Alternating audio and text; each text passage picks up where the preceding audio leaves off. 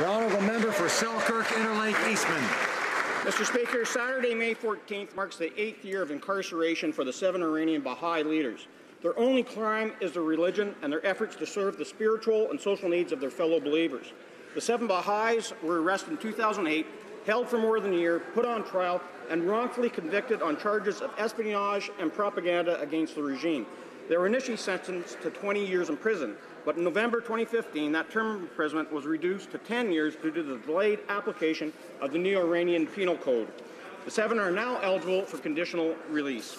The Baha'i international community is launching a global campaign calling for immediate release. The Baha'i leaders should never have been arrested in the first place, and their incarceration, based exclusively on their religious beliefs, is unjust, illegal, and immoral. I call on President Rouhani and the Iranian regime to follow rules of its own national laws, respect human rights, exercise clemency, and to immediately release the 7 imprisoned Baha'i leaders.